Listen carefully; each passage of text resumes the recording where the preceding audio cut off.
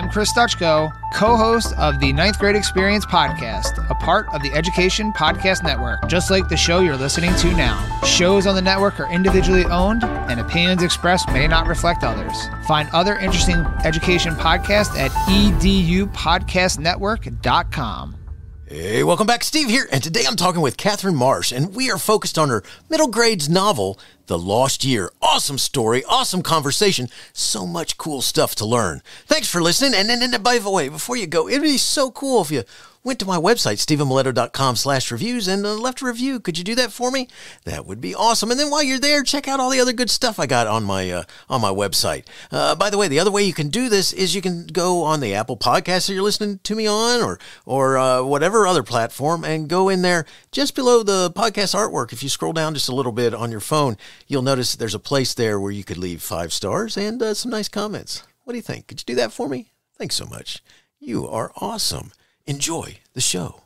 It's the Education Podcast, your favorite show, with lots of groovy guests and they share what they know. So crank it up to 10 and let your neighbors know that here's another show with Dr. Steve Miletto. Teaching, learning, leading, K-12. Teaching, learning, leading, K-12. Teaching, learning, leading, K-12. With Dr. Steve Miletto. Katherine Marsh is an award-winning author of novels for middle grade readers, including The Lost Year, Nowhere Boy, winner of the Middle East Book Award, The Night Tourist, winner of the Edgar Award for Best Juvenile Mystery, Jepp, Who Defied the Stars, a New York Times notable, and The Door by the Staircase, a Junior Library Guild selection. Katherine grew up in Yonkers, New York, in the home of her Ukrainian grandma who taught her to love stories and borscht. A former journalist and managing editor of The New Republic, Katherine lives in Washington, D.C. with her husband, 2 children, and an astonishing array of pets. Katherine, thanks so much for joining me today, and say hi to everyone. Yes, hi, and thank you for having me, Steve. Oh, I'm glad to have you here, and I know I didn't say this ahead of time because for some reason it skipped my mind, but so how do you like that borscht? I love borscht, and I make a good one myself, too. Awesome. As a former principal in school with very international student body, I've had many different versions of it, and so it was good. It was good. But so cool stuff. So Katherine, could you share your story about why you focused on becoming a writer? Absolutely. So I, as you mentioned, grew up in Yonkers, New York, in the home of my Ukrainian grandmother, and we moved in with her when I was 5 years old. And she was just like a second mother to me. And she had grown up in Ukraine and come to this country when she was about 21. And so she didn't have much of an education. She'd only gone to school for 4 winters, which is not even 4 years. But she was a wonderful storyteller. And when I go and meet kids in classrooms, I always ask them if they have someone in their life who's a good storyteller. And it has nothing to do with your education or background, but I find that almost every kid will say there's somebody who can really tell a good story. And that was my grandma. So in addition to her telling me lots of stories about her childhood in Ukraine, I also loved to read as a child. And that combination of those two things really sort of drove me toward wanting to write myself. And I got into journalism first. I was actually a teacher. That was my first job. I taught 9th and 12th grade English. And then I became a journalist. And then my grandmother passed away when I was about 25. And that was a hard loss for me. And I think I grappled with some of those feelings of sadness and despair by writing. And I started to write a story for young people because, she had been such a formative figure in my life that was set in New York City. And it was about a boy looking for his mother in the Greek mythological underworld, except it was a version of it that was in Manhattan. So that's how I got started in writing for young people. That's awesome. That's cool. It's a neat transition. It's always cool how people make a shift or just choose to do it, because it's I would think there has to be some love from the heart coming through those words and stuff like that. So I don't know. Yes, absolutely. Very cool. So all right. So The Lost Year, which is what we're going to be focused on here in a minute. The Lost Year is written in a unique manner, and you're trying to solve the mystery as the main character is doing the same. Why did you write this way? What made you say, I'm going to do this? Well, I am an Edgar Award winner, which means I won the Edgar, which is the mystery writing award. And I love mysteries. And I think it's a natural way to sort of pull young readers, especially, but older ones as well, into a story. And so I knew from the beginning that I wanted there to be a family mystery, and that I thought it would be, this is tough material for young people. Let me just say that, is that talking about Ukrainian history, talking about this famine, talking about a totalitarian government. Those are for sort of difficult, very difficult historical issues. And I always feel like you have to have a little bit of honey with everything you do, especially when it's a tough subject. And that honey for me was creating a really sort of suspenseful, exciting mystery that you want to solve as a reader. So even if you don't know anything about Ukraine, which I started writing this book before, the big invasion of Russia last year into Ukraine. And I assumed that kids in America wouldn't know much about Ukraine. When I started there, I knew that I wanted to still have this sort of this sense of detective work that you had to do as a reader that would be sort of fun for kids. So even if they didn't care about some of the bigger issues, they would care about Matthew, the main character, who's just trying to solve a mystery about his great-grandmother and what happened to her. That's awesome. And it's one of the things that I think one of the things that's a cool side note to writing like this and telling this type of story is I would hope that it creates a curiosity in a child to ask their own grandparents some questions. So yes, I really truly hope so. And, one of the things that I think is great is the intergenerational relationship in this book, because it really is about, in the beginning of the book, Matthew and his great-grandmother don't have much in common. I mean, she is 100 years old. She's not in the best of shape. He's 13. And like many young people, he doesn't really see her as a full person, but as an old person. And that changes throughout this course of the story. And I think it's a really great sort of ride for kids to go on, where they also realize that maybe some of the older people in their life have lived through really interesting and difficult times and have some stories for them. That's awesome. And it's really well written that way. And as somebody who was like the best buddy of his two different grandfathers, my grandmothers were the rule makers. Whereas basically my grandfathers got in trouble, and I don't know if they used me as an excuse to get in trouble or what, but as someone who had that type of connection with grandparents, it's cool to have you write a story that might inspire them to see them beyond being that older person who tells them stories once in a while.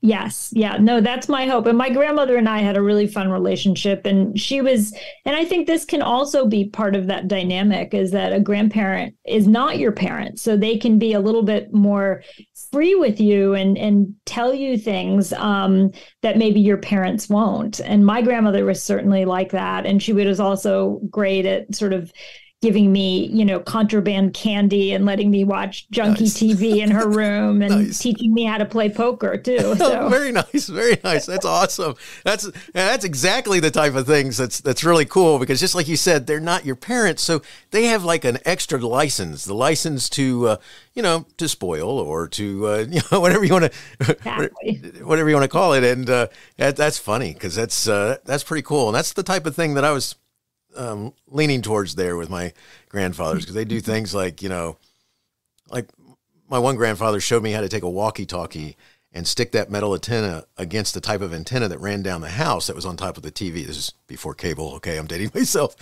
But you could make the walkie-talkie come across the TV set in the room by doing that. And so we're outside talking, and he tried to claim innocence afterwards, but His That's voice was totally too familiar. fun.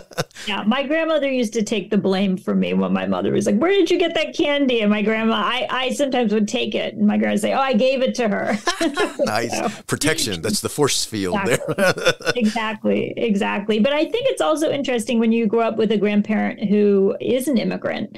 And 3 out of my 4 grandparents were immigrants.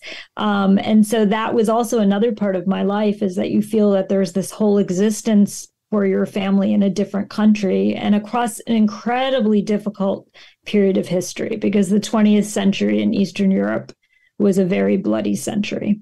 So it was also my sort of introduction to the world outside of the U.S. What an incredible introduction, too, and to have the opportunities to learn a lot about it, or however you take it in, to make sure you take advantage of that. So that's just a huge part of your story, and your story, not just your story that you tell in the book. So awesome. So before we go any further, let's talk a little bit about history, because that's a big part of what's going on in your book here, is this reality that took place. So what I'd like you to do is talk a little bit about who Joseph Stalin was, and could you also share a little bit about that there's societal program he had called collectivization, and tell us who the kulaks were. Absolutely. So these are some of the things that a young reader would learn through the book. You don't have to come to the book with this knowledge, but it's helpful in discussing it. So the Soviet Union, Ukraine was part of the Soviet Union as of 1922. And Joseph Stalin was the second leader of the Soviet Union after Lenin. And Stalin definitely was the most brutal of the Soviet leaders. I think, pretty arguably was the most brutal. And when he took over, he decided that he wanted to collectivize, which is basically a term that means he didn't want farmers and landowners to have private property, but to give that property up to the state to form collective farms. And one of the most important things to understand about Ukraine is it's the breadbasket of that area. It is where there's this wonderful black earth. My grandmother used to always talk about it and complain about how much, poorer the soil was in New York compared to her childhood. But that black earth grew a lot of the grain. And so there were a lot of farms in Ukraine. There were a lot of independent farmers. And Stalin was really worried about their resistance. And so collectivization was also a way to control the people there so that they couldn't have their own sort of, financial independence. So collectivization was a difficult time for a lot of Ukrainians. Those who resisted were sometimes, sent on trains to Siberia. They were punished. They were forced into this. And after that occurred, and particularly the peasants that were the most affected by this were known as kulaks, and they were the upper sort of middle class peasants, the ones that owned some land. And they were the ones that Stalin, I think, really worried about, trying to be independent from him. And so Stalin collectivized both to try to exert control over Ukraine. And he also wanted to industrialize the Soviet Union. And in order to do that, he built a lot of factories. A lot of them were in Russia. And so he exported a lot of that grain out of Soviet Ukraine into Russia. And that is sort of the basis, the historical basis of the famine that I wrote about in this book, which took place between 1932, 33. It took place, several years after collectivization, sort of toward the end of that. But this was sort of an important step for Stalin in exerting his control over Ukraine. And the starvation that resulted killed millions of Ukrainians, including men, women, and children. And it really left a huge imprint on the people. And I had heard about this because my grandmother had left behind her 2 sisters and a brother, and they never came to this country. She had one brother who did come before her. But she also had a cousin who joined her here in 1933, and who had lived through this. And she used to describe, she didn't talk about it very much, but when she did, she used to tell a story about her village in wintertime that year of 32, 33, that winter, and how it was absolutely silent, which was very unusual because in the old days in a farm village, you would hear cows and you'd hear horses and you'd hear dogs and you'd hear cats. But in this case, all the animals, even pets, had been eaten by starving villagers. So it was absolutely quiet. So this was a really powerful story. And I remember hearing that, and yet nobody knowing that this had happened. Like if you talk to other Americans, nobody knew that all these millions of Ukrainians had starved. And I was really interested in writing about that because we're in an era now where we're looking at a lot of these histories that have been suppressed, that, haven't been told. And I thought this is a pretty important one. So that's why I decided to write The Lost Year. I appreciate you sharing, and just to make sure that in that event that you share in The Lost Year with the starvation and such, it's called the Holodomor? Holodomor, yeah. Mm-hmm. Yeah, it's just unbelievable what people can do to people. And to put that as part of your story is good to bring out. Hopefully, make a kid ask questions. So, yes, yeah. I also felt it was an important story to tell because Stalin really was able to get away with doing this, and he did suppress that it was happening, and he used sort of fake news and propaganda, which are terms that we use a lot today in our discussions about, not only about Russia, but about this country as well. But he also created a very strong sense of there being good guys and bad guys, us versus them thinking. And I was really interested in writing about that as well, because I've seen, I feel we've had currents of that in this country over the past, several years. And it's important to look at the dangers of that kind of thinking. And he really took it to an extreme. It can definitely split a people to the point where they ignore what's right before their eyes. And just as a note, it's some of what Russian propaganda that has been used to explain that, no, it's not our fault whatsoever. We're just taking care of a problem. And that's pretty much how it's laid out from that side. Yes, absolutely. I mean, what's amazing is that, I wrote the book and I started in 2019. I finished it right before Russia invaded last February, of 2022. And so many historical parallels just came to light. There are a number of them. And one of them is definitely the use of propaganda by Russia. Another one is the politicization of food. And we see that now with Russia also trying to control Ukraine's grain. And so and then also with this sort of use of young people, trying to get young people into Russia who are Ukrainian and kind of reprogramming them and things like that are very familiar. And if you understand this time in history, if you understand what Stalin did in Ukraine, you can definitely understand what's going on today a little better. You are so right. You're so right. And it's an incredible backdrop for your story. And, I got to talk about how you write. You write in a manner that creates an emotional response. And I'm going to read something from your story.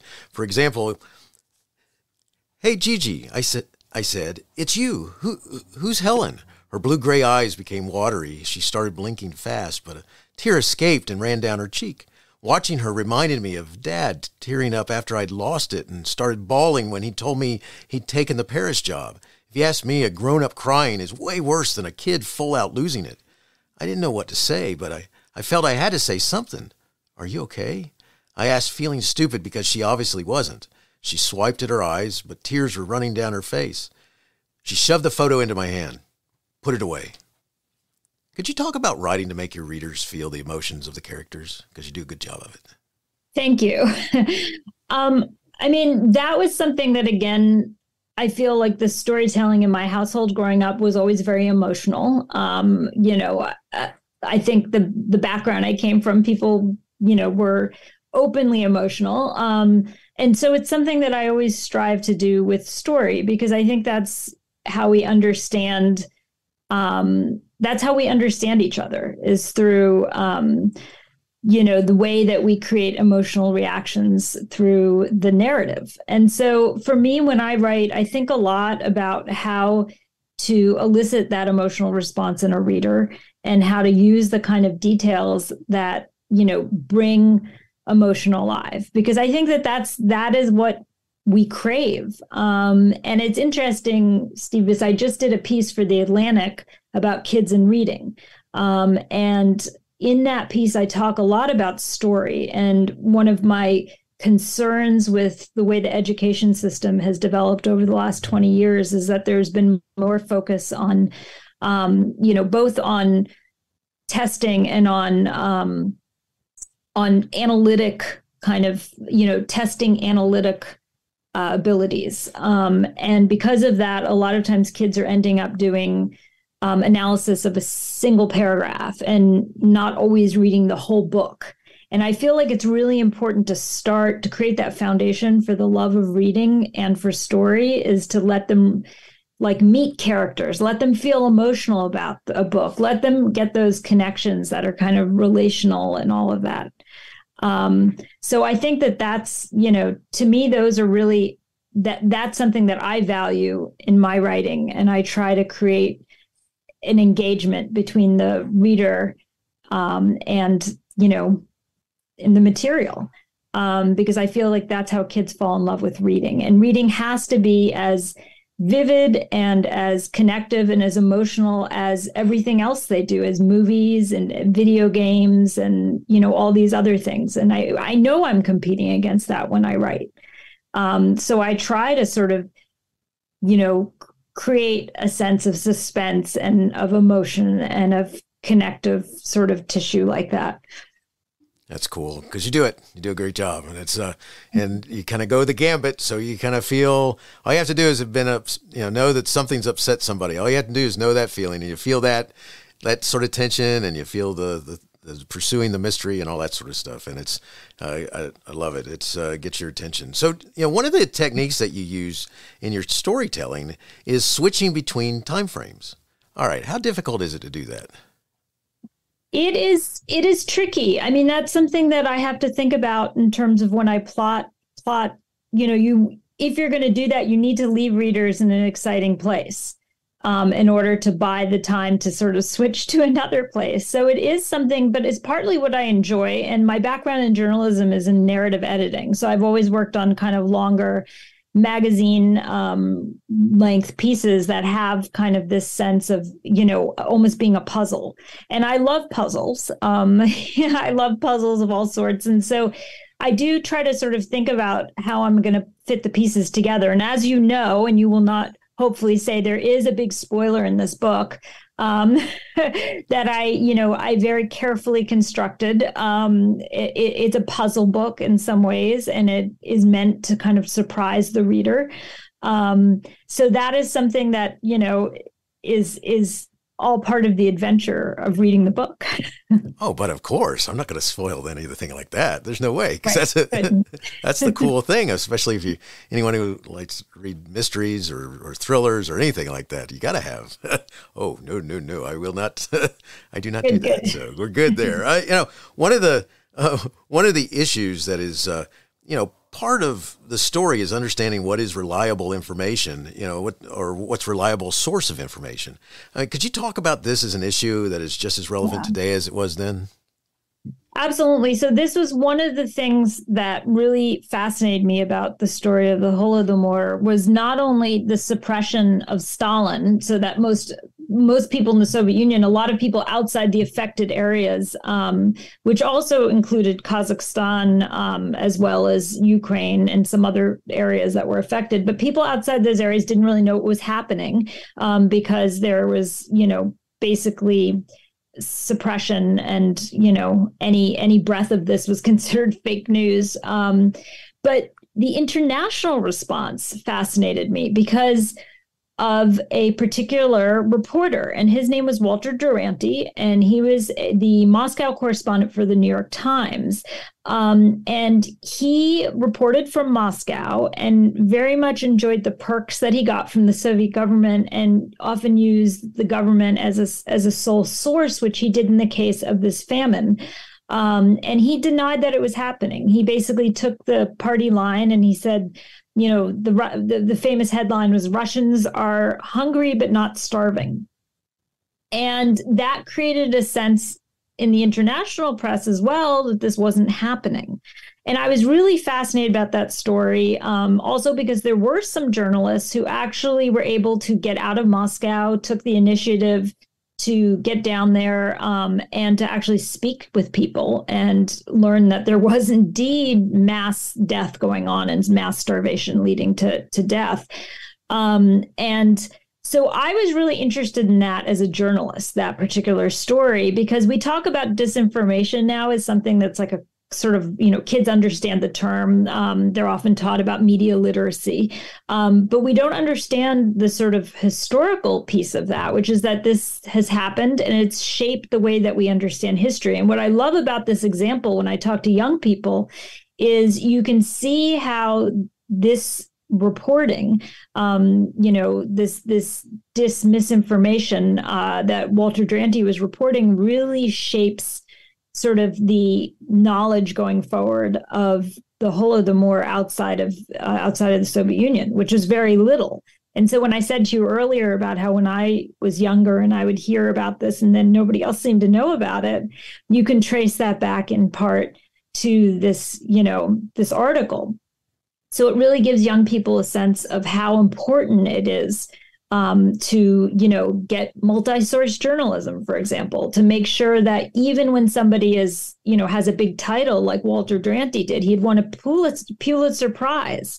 So that's a big thing, but you have to still look at how people are doing their reporting and look at critically, engage with information. So for me, it's just a wonderful case study in this issue of disinformation. And it's so incredible that you're addressing that, because that's one of the things that I'm a former history teacher and I have a couple degrees in history, and really big into researching the time frame of from the late 1800s into the 30s and 50s of the U.S. And but one of the things that's amazing to me about the time frames was how isolated people were from information. And so it was easy to just feed them what you wanted to. The irony of it all is that we have way more access to information today than we ever did. And we're just as gullible today as we were then. I mean, it's amazing. Right. I mean, today it's like a fire hose of information that you're getting, and right. it's learning to kind of root through that and decide what is accurate. And that's something I love talking to kids about. And there are wonderful organizations who do that now, who try to, create media literacy. And what I find when I visited kids, this go around, and I've been doing this every few years as I have a book out, is that most kids are not even getting most kids get their news from social media.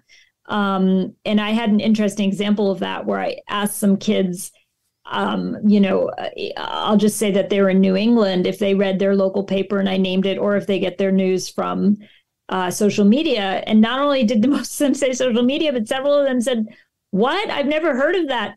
And they mentioned the paper by name. "I've never heard of that. Like, is that so it's a different age, but the issues remain the same. The issues of sort of asking where your information is from, how is it getting there? Can you trust it? Is somebody trying to give you information to make you think in a certain way? And how do you figure that out?" These are all really relevant questions today. And I think you can find a really interesting sort of historical way to talk about them too, to give it historical context through the example of the Holodomor in this book. Oh, most definitely. Most definitely. One of the things that you've kind of touched on a little bit that I want to make sure that we chit-chat about before you go is, do you think that it's important to understand past histories between Ukraine and Russia in order to understand why others should care about current events between these two countries? Absolutely. I mean, I have a very complicated background in that my grandmother was from Ukraine. My grandfather, her husband, was from Belarus. And my father's side of the family were from, the Pale. They were actually Jewish. My mother's family were not. They were Eastern Orthodox Christian. And so I have a lot of different identifications with that area and a whole lot of really dark, difficult history. I even have some Polish too on my grandmother's side and my grandfather's side. So there's a whole lot of different histories there. But I do think it's incredibly important to look at the sort of the history of the Soviet Union, of the Russian Empire, to look at the history of Ukraine. There's a very good book by Serhiy Plokhy, who is a professor at Harvard that I really enjoyed, that sort of goes, and it's called The Gates of Europe, that talks about Ukraine's history, because for a long time, the Soviet Union, students of Russia often saw this from the perspective of the Kremlin. And so some of these other republics were not getting their own kind of look in terms of what their history has been from their perspective. So I think it's really important to do that now. And especially with, Russia's, violation of Ukrainian sovereignty, I think it's really important to understand how these countries and these cultures have interacted with each other. And there have been a lot of connections, but there's also been, a lot of subjugation as well. And so I think it's absolutely important. And the more we can get into the complexity of that, I think the better it is for young people in terms of understanding the world and understanding these conflicts. Oh, so right. So right. If you had a chance to talk with a room full of teachers, who are interested in learning about creating engaging opportunities for students in their classrooms using your book, The Lost Year, what would you share with them? Well, we have a wonderful teacher's guide that was created by a group of educators, and also with the help of a professor who is herself Ukrainian, who teaches at Cambridge, who was really helpful to me when I wrote the book. I used a lot of historians as readers. I had several of them help me with details and really nitty gritty ones. Like there's a, as you probably know from the book, there's a Soviet chocolate that plays a very big role in the story. And I really spent a lot of time making sure that chocolate was kind of accurately represented and translated even. And so I think it's really important to get all of those sort of details. But now I'm going to stop for a second because now I've lost the train of the question. Because, oh, yes, teachers. Okay, so start over there. So I was going to say for educators, the teacher's guide for me is a really great way to sort of get into this book, because not only does it give you thumbnails of all these terms that you can learn through the book, but it's nice to also have definitions of collectivization and kulak.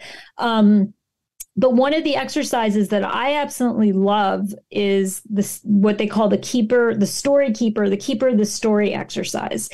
And Matthew, the 13-year-old protagonist of the book, who is stuck at home in COVID with his great-grandmother and plays Zelda all the time, right? He's like your typical kid on his Nintendo Switch all day long, like my own kids were during the pandemic often. But he gets drawn into this mystery about his great-grandmother, and we go back in time and we learn about her and her two cousins and this single family and how the Holodomor affected them. But basically, Matthew, in hearing all of this, actually becomes an active listener, and there's a role for him in helping his great-grandmother deal with trauma. And that very much is what this book is about. And I chose to set it partly during the pandemic because of the trauma of that for everyone. And it's a trauma I think we like to turn away from, especially now. Nobody wants to talk about it, but I think it's had a outsized impact that we're only going to we're only beginning to discover. And I think that the exercise that I love is asking kids to do what Matthew does and find a family story, find somebody in their family to share a story. Doesn't have to be as dramatic as Matthew's great-grandmother's, but something that they can record. And to actually be the keeper of the story is having a young person write about someone's story in their family, and to actually do some of that research that Matthew ends up sort of doing along with his grandmother, which Matthew ends up looking at photographs and primary documents and news stories. He gets on Google and he looks stuff up, and to do all of that and then to go through the writing process and write that story down is something that I think is a great thing for kids to do. I think every kid should do that. And it's a way to kind of both learn a little bit about reporting and journalism, because this is a nonfiction exercise. It's a way to learn to listen to someone else. And it's also a way to kind of work on your own writing, which I think is something that, we've talked a little bit about reading and writing, and they have been negatively impacted by the pandemic. And I think it's great to get kids doing this, but you have to meet them where they're at, and you have to make it emotionally interesting. And that's sort of what I think is really important and really also fun about this kind of exercise, is that you can write about somebody in your life and make it personal. I love that. And just a note, that teacher guide is really cool too. And, talk about an invaluable resource that you've provided. I gotta make sure that, any teacher listening, you got to understand that you don't have to know, and, you don't have to have some thorough knowledge of this area. You're going to have a chance to learn and then figure out, it's going to provide you opportunities to figure out how to talk about what's going on in there. So just like the example you gave, which I think is so cool. So good stuff. Thank you. You're welcome. Katherine, you do speaking engagements, Q&A sessions, and appearances. How does a listener go about reaching out to you to set up one of these types of events? So I have a website, www.katherinemarsh.com, and I have information there for how anyone could reach me. And I'm very free with my email.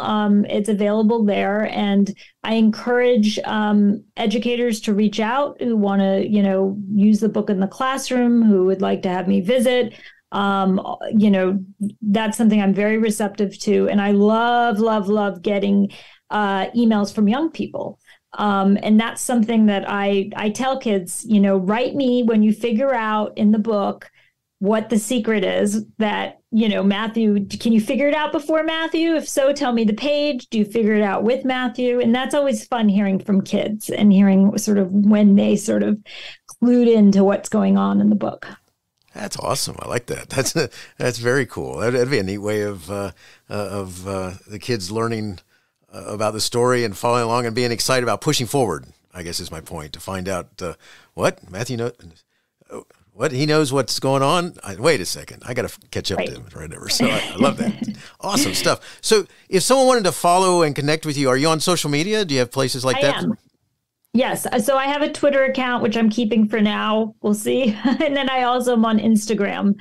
And I have a Facebook as well. That's an author page. But the best way really to reach me is the email. And I like direct contact. I always think it's the most interesting. And that's nighttourist@gmail.com. Very cool. Well, I'll put that information in the show notes. So it's right there where they can click on it and go connect with you. So awesome stuff. Katherine, I got two last questions before you go. And they're general questions I like to ask my guests and hear what how they go about talking about this stuff. So the first one is, how do you keep going when so much is going on that you may want to quit? That is a wonderful question. I think what I always tell kids, I love talking to kids about writing. That's one of my favorite things to do, not only because I was a teacher for a very short time. I wouldn't count myself as a teacher, but because I was also an editor and a reporter and a fiction writer. Writing is like my life's blood, right? So I love talking to kids. And I always say to kids, I love to ask them, how many of you like writing? And there are always a few raising it. How many do you don't like writing? And then most of them raise their hand, right? And I always like to say, just because you don't like writing, I'm going to tell you a secret. There are a lot of days I don't like writing. And I was like, a lot of days. And not liking writing doesn't make you not a writer. Forgive all my double negatives there. But what I'm trying to say is that what makes you a writer, and I always say this to kids, is rewriting. It's going back, it's revising, and it's caring about what you have to say in written form. And if you care and you read, and you sort of go back to what you did and try again, that makes you a writer. So you don't have to be good to be a writer. You don't have to be really good at writing. And that's how I feel when you ask that question. I feel like there are a lot of days I don't feel good about my writing.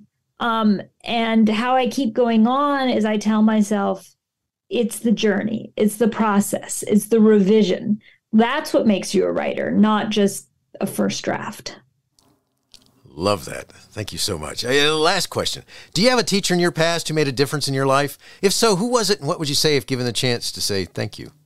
Yes, Kenneth Hubner, who is my English teacher in both 7th and 9th grade at the Ethical Culture School in Riverdale in the Bronx, was wonderful. He was an English teacher who had us read, just especially for the time, and not to date myself, but this was, in the 80s. He had us read a wonderful wide selection of work by all sorts of different authors of different identities. He had pictures on his wall of all his favorite writers. There were like tons of them. And he just had such enthusiasm for books and writing that he made me love it along with him. So I will always be grateful to him for just being a fantastic English teacher. That is so awesome. I love it. Katherine, thanks so much for talking with me today. The Lost Year is a powerful journey to help young people learn and understand, and at the same time, solve that mystery, have fun, and enjoy reading, and maybe even think about becoming a writer, which I love. Wishing you success in everything you do. Thank you, Steve. Thanks for having me. Hey, you have been listening to Teaching, Learning, Leading K-12, a podcast to help you help kids achieve their dreams. Teaching, Learning, Leading K-12 is a member of the Education Podcast Network. Podcasts for educators, podcasts by educators. Teaching, Learning, Leading K-12 is a member of the podcast network based in Canada called Voice Ed Radio. Voice Ed Radio, your voice is right here. The opinions expressed on Teaching, Learning, Leading K-12 are those of the guests and host. Teaching, Learning, Leading K-12 is intended to share ideas, advice, and suggestions. Teaching, Learning, Leading K-12 is produced for educational purposes. Hey, thanks for listening. It would be awesome if you visited my website at stephenmiletto.com and connected with me, left a review, and listened to more episodes. And by the way, you could also share it with your friends, with your family, and your colleagues. Thanks so much. You're awesome.